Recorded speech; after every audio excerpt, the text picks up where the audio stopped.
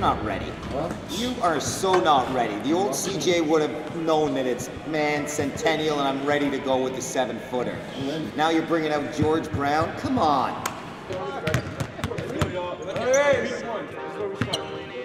Who's on 3? 1, 2, 3, whoa.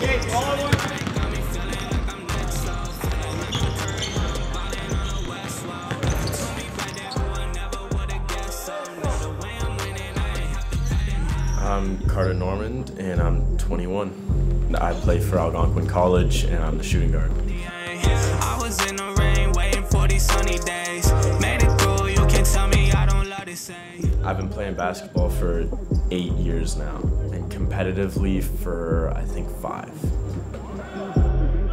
Leaving high school, like when we finished our senior year, I joked with people that I wanted to go play college basketball, because like I didn't think that I could, I don't have sheer athleticism or height or anything like that, but I told people like, oh, maybe if I end up going to Algonquin, I could. And my mom would hate to hear this, but part of why I chose to go to Algonquin for school was because I wanted to play basketball here. She wanted my decision to be strictly based on school, but I don't know, I couldn't give up the game just yet. Like if I went to Carleton, I wouldn't be playing basketball right now. Same with OU. But yeah, it was definitely in my mind when I was choosing to come here, and I didn't have no scholarship here at all. There was no like offer from Trevor. I had to come here and bust my ass to make this squad. That tryout, that period of time of tryouts when I was trying to make this team was hell. Like every night, body sore, you're diving on the ground because there was 30 dudes in there that for like a 3-month training camp were trying to make the squad. We had a chance my first year to go far, and it didn't pan out. And then last year, it was kind of like a rebuild year, like getting ready for this year, because like we lost all of our vets. I was one of the most veteran players on the squad, and I was a second year. So like there was the learning curve for a lot of us last year. We were trying to, flip the switch for this year. And yeah, it was disappointing. Like last year, we were close in that playoff game at halftime. We were down by 1 to like one of the top teams in Ontario. And we lost the game, but yeah, it would definitely be disappointing to, finish my career here and never have a deep playoff push where we have a chance to win a championship. Like that's what you play for, right? To win a championship. And I want a taste of that for sure. Aaron, I don't want to forget. Yeah, it was our last preseason game last Saturday, and yeah, I was running back on defense, and I can't even remember the play, what happened. I just remember trying to push off with my left foot, and someone's foot slid under mine, and when I put all the pressure down on my ankle, it folded and cracked all the way through like my cartilage in my ankle. And I actually had that exact same injury, exact same situation last year, and I had to miss a game because of it.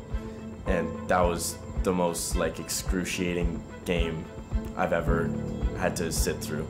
Like it's the only game I've ever had to not dress up in my college career. I've played every other game that I've dressed for, and I hated it.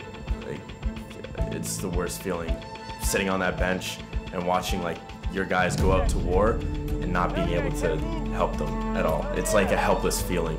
Like I don't know, I can't really explain it.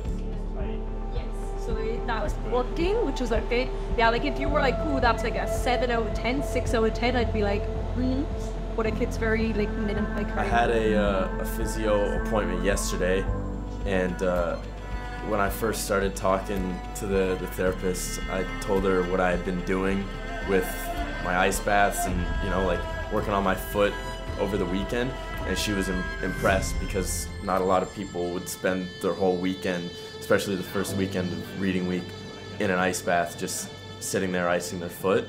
But she told me that the stuff that I had done over the weekend is the reason why my ankle's doing so well. Like I got on it right away, and because I did that, it's really healthy, and I'm walking on it now, and were able to start strengthening it as well. But yeah, she was happy with what I had done over the weekend for sure. Yeah. I've gotten an email from this. Good. Do you want me to leave this here? Yes, please. Yeah. Thanks. Thanks so much. I'll check in with you before I leave. Yes. It's super frustrating not being able to practice. Like, yeah, sitting there, especially when things aren't going well, when things are messy, like, you want to get in there and slow things down and, you know, make sure guys are doing the right thing. And it's tough doing that from the sidelines. Just getting, like, the build up to the games, that week of practice before a game, it's like, it's intense, guys are going hard, and like, there's just a different feeling, like when you know you have like a game on the Friday and you're practicing Monday to Thursday, like, and it's, yeah, I'm sitting here right now and it's getting at me, but yeah, we'll see if I can get back out there sometime this week. Don't want to rush it, but yeah, definitely want to get back out there as soon as possible, even in practice.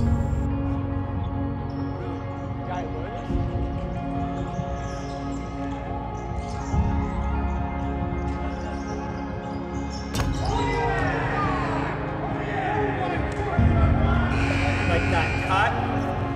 The cut is always there.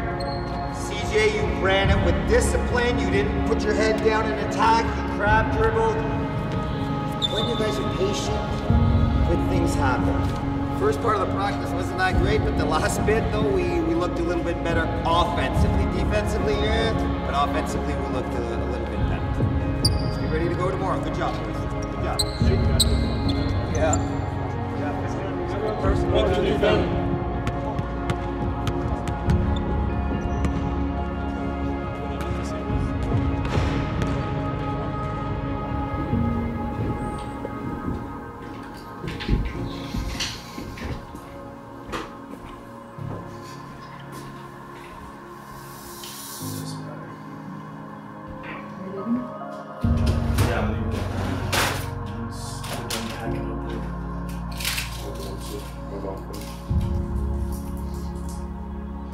Docu-series, third season of the 67s. Yeah, I don't know, I work on it whenever I have time away from school and basketball, which isn't much. Like, a lot of my work that I put in is during the hours of like 11 till 2 a.m. because I get back at like 11-ish from practice. Yeah, with season 3 of my show with the Ottawa 67s, it's just finding new ways to bring people behind closed doors, you know, show them what it's like to be one of these athletes at a high level and what they go through as well. I just want to step up my game this year with the third season and make it even better, and, you know, maybe have some people from higher up in the industry notice it. That would be great. So, yeah.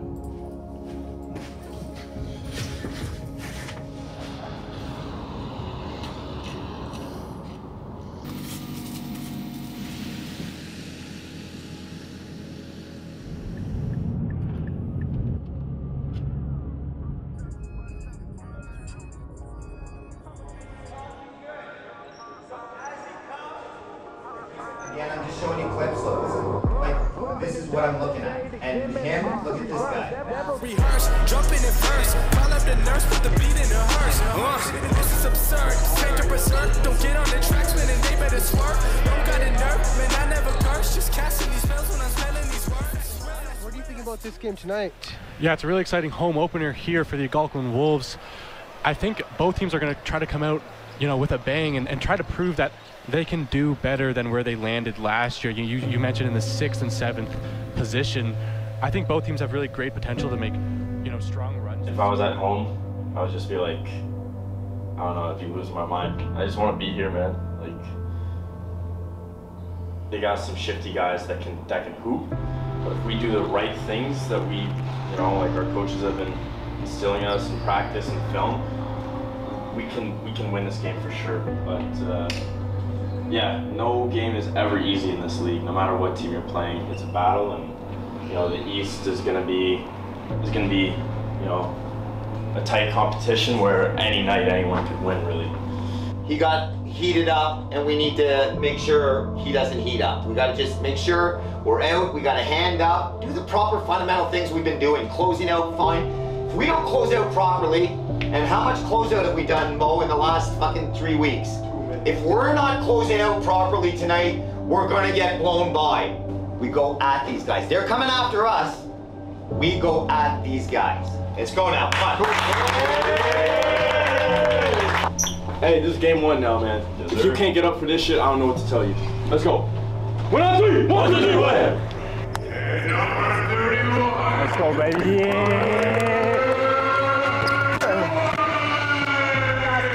Let's go, baby. Let's have a good one. Have a good one. There ain't no one like cause of you dumb or you crazy. There's no way you in my team. Handling good. Shot.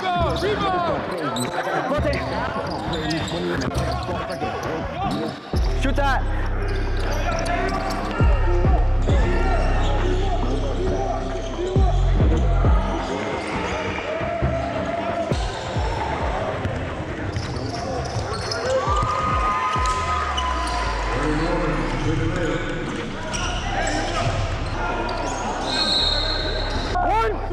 Oh my God. We don't know what we're doing. 5, 4, 3, swing.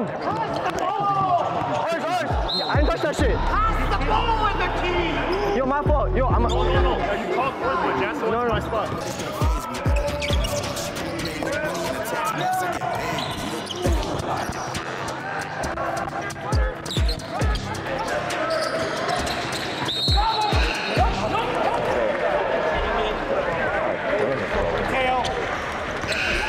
You get the ball and you turn around and travel? Oh, man.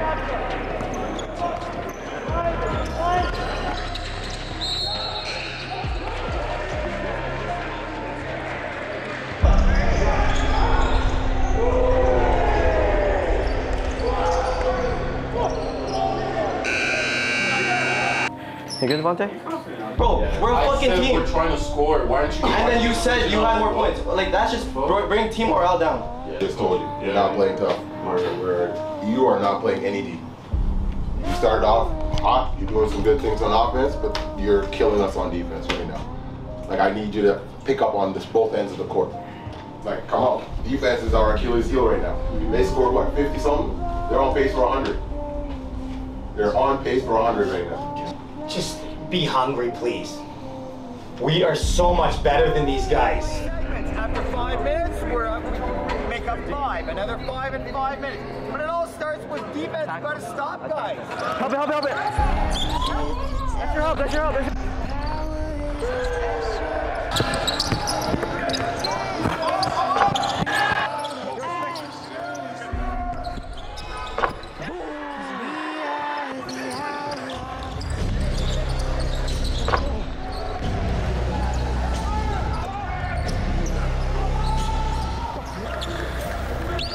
God damn.